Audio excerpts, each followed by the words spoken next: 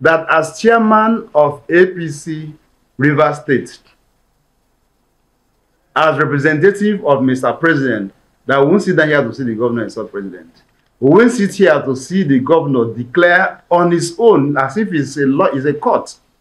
He has become Daniel that is sitting in judgment to declare assembly member seats vacant.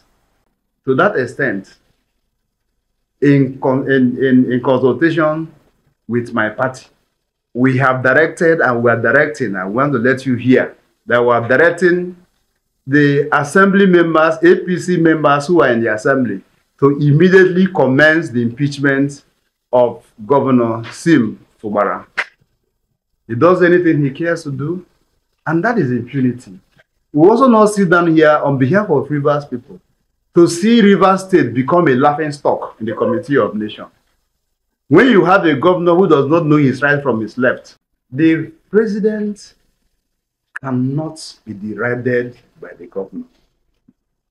The president is a member, in fact, he is the leader of our own political party.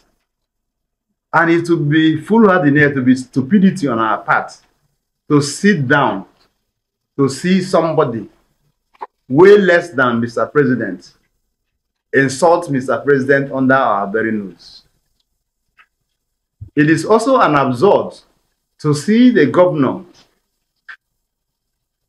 begin to espouse impunity, intimidation on the people who are members of our political party, and we stand akimbo doing nothing.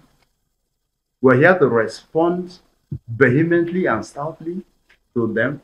So our charge to the assembly members is to commence immediately.